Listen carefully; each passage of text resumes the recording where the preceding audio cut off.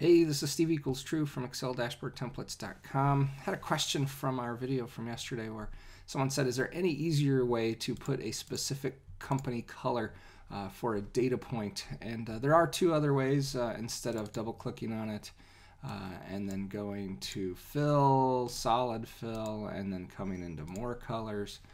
And then once you're in more colors, you can enter in the RGB information. There is a slightly faster way as well. Well, there's probably two faster ways. One of them is you can click on your chart, click on the series of your chart. Now, you can use a lot of the different things from your home ribbon to affect what's in your chart.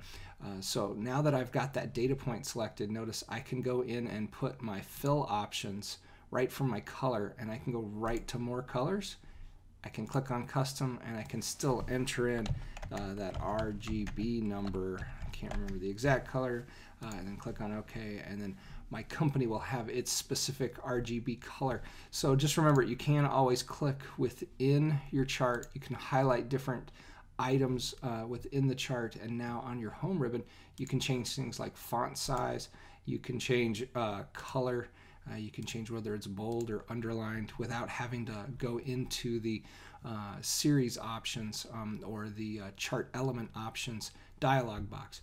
One other quicker way that you could also do, if you've got this as a standard color and you always want to go highlight your company within your dashboard chart, you could set up a macro or VBA using some of the series collection where you can see it's got the interior color and the RGB numbers that you can set.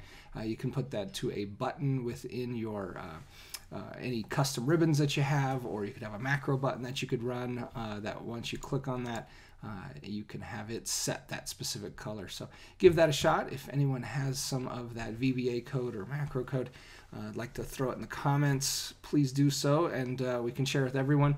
We'll try and do a future post on that one as well. Hopefully this helped you get a little bit quicker getting to those specific colors.